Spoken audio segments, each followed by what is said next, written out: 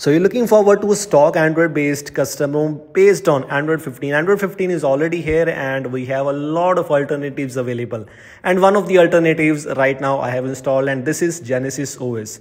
Version is 4.0 official version based on Android 15, which is having the November security patch.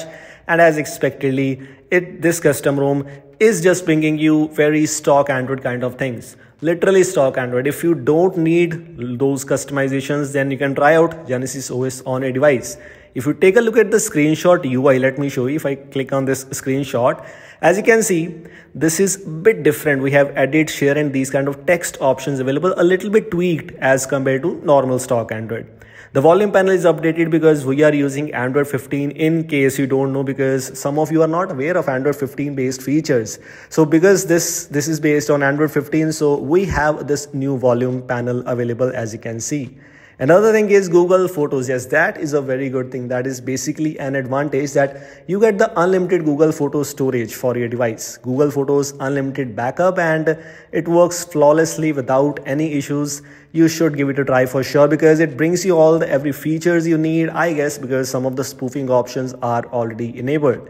As expectedly, we have the new Pixel Weather app already included. Previously, it was exclusive to Pixel 9 series as far as I know at the starting of that. But after that, it is now supported for all the Pixel devices. So as in some of the custom ROMs which are having all the Pixel goodies, same like with Genesis OS. So this app is pre-installed. You just have to update it from the Google Play Store to make it work perfectly fine.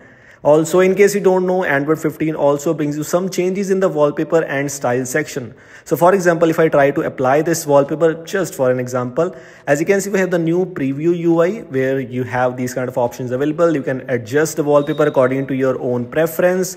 Also, including these kind of things, if you click on set wallpaper, you can see this new UI, which is not available with Android 14. These are not a major changes, but some of the minor tweaks, minor changes, but I just wanted to let you know. Another thing is, if you are looking forward to circle to search, as you can see, it's working perfectly fine. In case circle to search is not working for you, what you can do is, after installing the custom ROM, make sure to update your device, update your Google app from the Google Play Store. The circle to search, in my case, it is working perfectly fine without having any issues, and I tried it maybe 3-4 times again and again, and it was actually working fine. Another thing is the settings UI. The good thing is with Android 15, we have some changes with the settings UI. Even this was not introduced with the stock Android 15 stable version, but with Android 15 beta version, this thing was introduced. And most of the custom ROMs are now adapting to this kind of settings UI. And personally speaking, it's quite better as compared to very simple minimal settings app, which is already there from past few updates.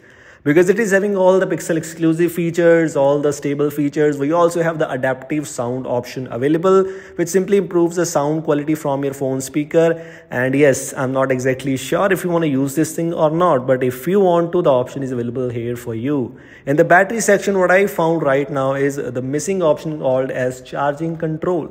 Some of the custom ROMs brings you charging control, even some of the Pixel specific custom ROMs, but unfortunately charging control option is not present. So if you were looking forward to that, you have to miss it because it is not present in this case.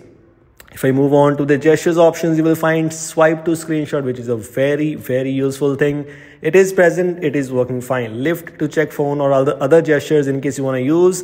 In my case, double tap to wake is not present. It's not there, but it could be a device specific. Maybe in your case, it is available. It would work for you. In my case, it is not.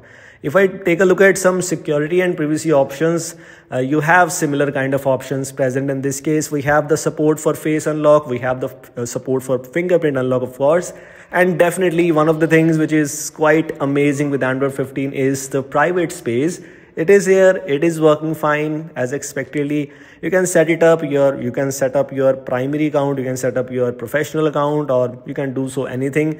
Things are available here for you to do, to customize, to try out some more things with the help of private space. Private space simply brings you a new environment to setting up all the things, new account. I'm personally using that and felt quite good actually. Wait, one more thing if you're looking forward to is the Pixel Studio. In my case, it is not working. As you can see, we can't verify your device. So yes, Pixel Studio, unfortunately not working. It works in some cases, it works in some of the custom ROMs, but in this case, it's not working at all. So these were the things just wanted to let you know. If you want to try it out, link is there in the description, and hope you like this video. Make sure to drop a like and also make sure to subscribe the channel. Thanks for watching. We'll see you in the next one.